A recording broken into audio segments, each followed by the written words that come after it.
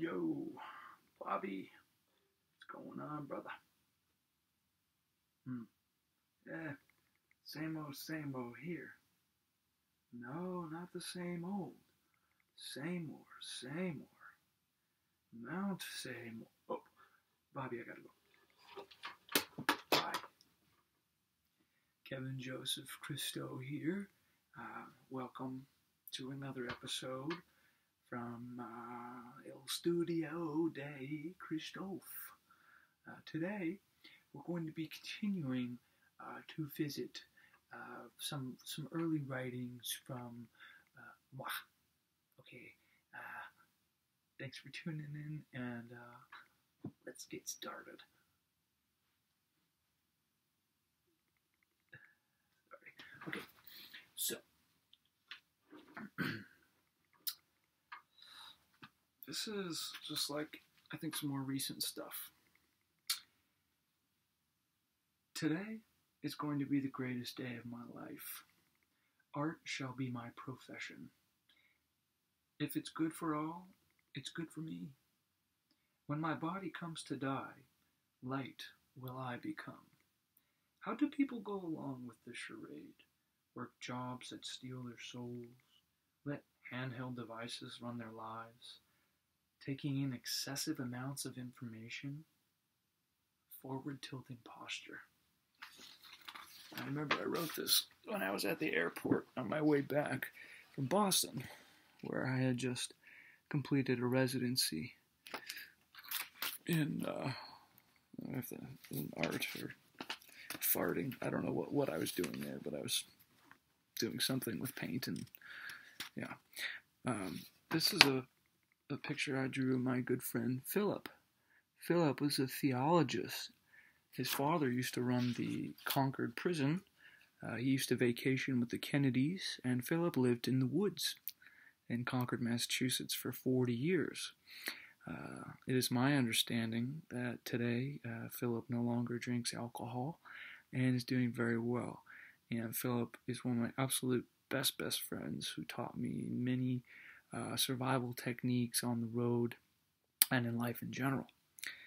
This is another picture I drew of Philip. He used to sit on this electrical box outside 7-Eleven, and he used to call all the youngins in the town his kids, and he really was like a father to the misfits, and will always be.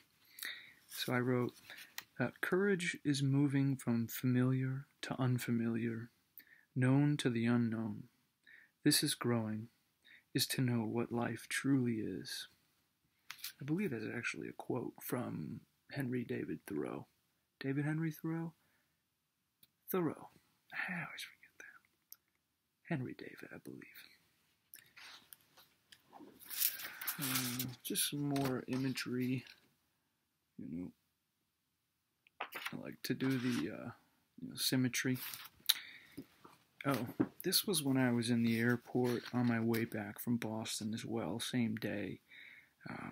Today I travel with my arms still itching. It has been 4 weeks or so of basic continual tightness and itching of the areas of skin on my forearms and lower legs. I feel like a science experiment most days. What did they put in my body when I was a newborn? Did vaccines cause me to itch like this? Will people ever get tired of keeping up with the Joneses? Put down your phones. We're losing ourselves. Place to shower, $30. $280 for everything. I just spotted another hippie in the airport, stuck out amongst the suit and ties. This is also from the airport that day. My pants look dirty because they are. These are the honest pants of the artist. Scraping for continued survival, most of my resources go towards food and rent. I wear these dirty pants with pride. I'd like to change that word because pride, it is one of the 7, so we'd have to edit that. My face looks worn because it is. Not having showered in more than a week, this life is filled with humility. The dirt humbles me. My heart is heavy with the pain of our current humanity.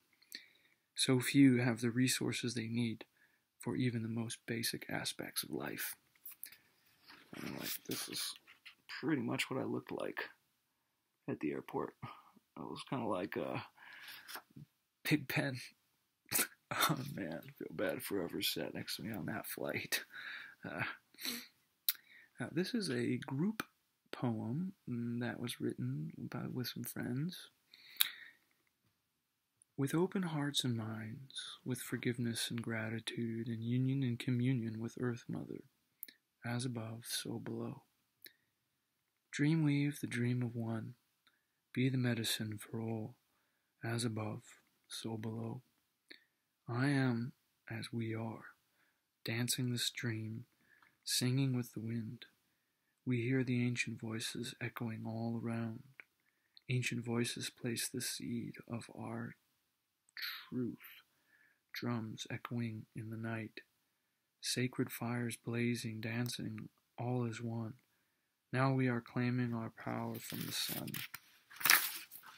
Sovereignty be our soul tribe calling, shining bright even in the night, forever rejoicing on eternal flight.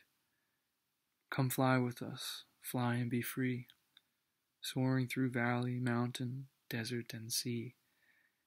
Inside gravity, the same thing happens, only slow, as above and so below. Well, I think we'll end for today on that note. Thank you for your time, and peace to all.